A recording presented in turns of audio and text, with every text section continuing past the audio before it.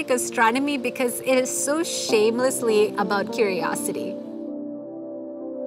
You don't pretend that it's useful. You're just curious, and then you go see how you can answer those questions.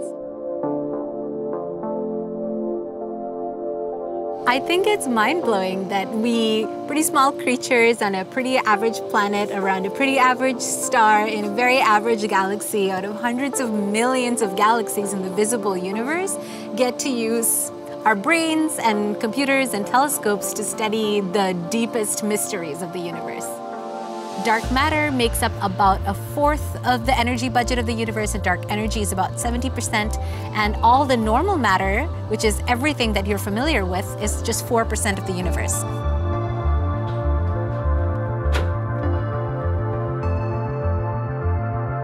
The way that I test different models of dark matter and dark energy is by taking different ideas and then making movies of what those ideas mean for how the universe looks over time. And then I work with my collaborators who actually use telescopes to look at the universe at different points in its history and essentially compare what they see to the movies that I make.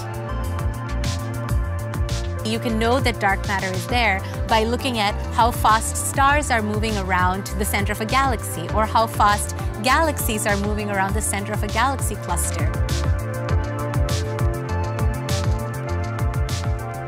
People get caught up in all these bizarre notions that are totally constructed about what a meaningful life looks like.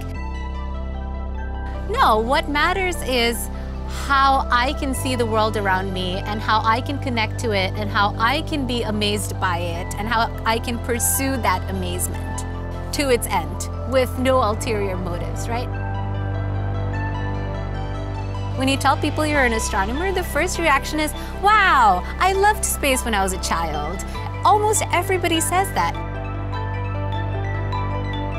And you get to be the person who just never stopped